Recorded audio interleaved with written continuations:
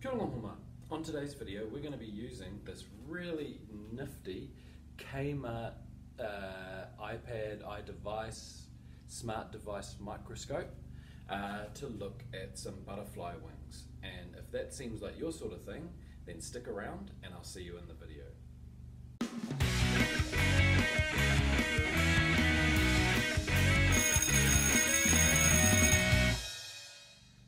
So, recently I went to Kmart and bought one of these really cool little nifty smart device microscopes, and it's compatible with all smart devices because it's just got a little spring-loaded clip and it illuminates with an LED light, and you're able to look at anything using your smart device as a microscope, which I thought was really cool.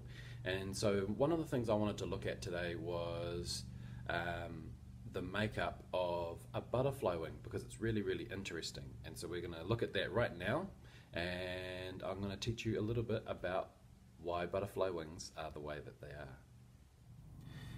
Now you can see here that the butterfly wing is actually made up of a series of scales.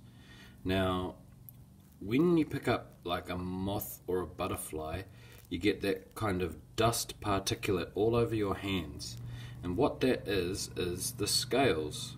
Now the scales serve a multitude of purposes, mostly to do with colour. Now you can see here, it's a really good example. You can see the transition from the orange into the black, but there's also those little brown scales as well. And when we zoom out a little bit, when we zoom out, those brown scales aren't really as noticeable, and they just kind of blend in the colour. Now what we know about butterflies now is that some of these scales have an ultraviolet quality that can't be seen by humans. They can only be seen by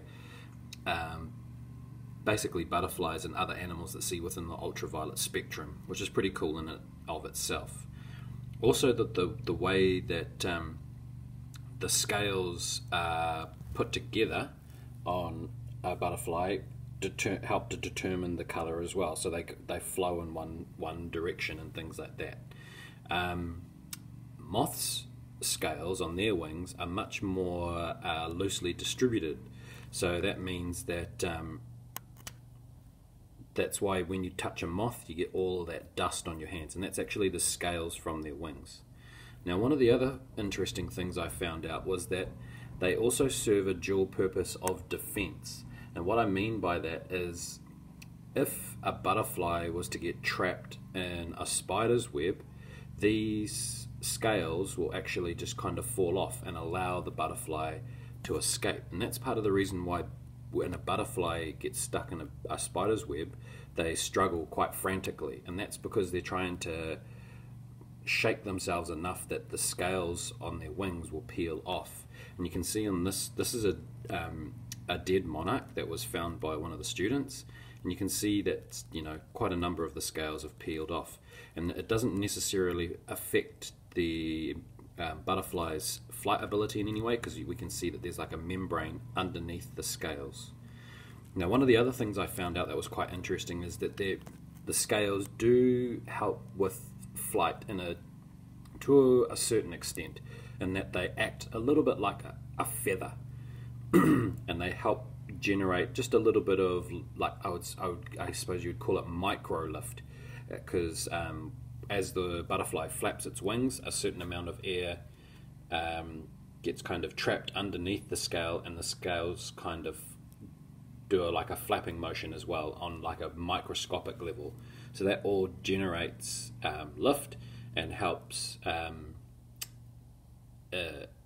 even in a minuscule way. It's going to generate a small amount of lift, which is going to make a butterfly's flight much more efficient.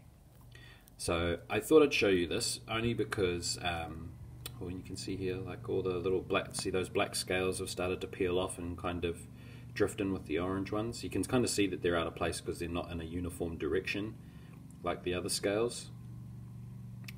But I thought I'd show you this because some of the students that have been looking at this through the normal microscope are quite interested, and I thought this was a good first activity to use the smart device microscope with. So I hope you like this. If you want to see some more stuff with the microscope, please let me know in the comments below below. But for now, ka kite anō, and I'll see you next time on Mr. Ashley's Place.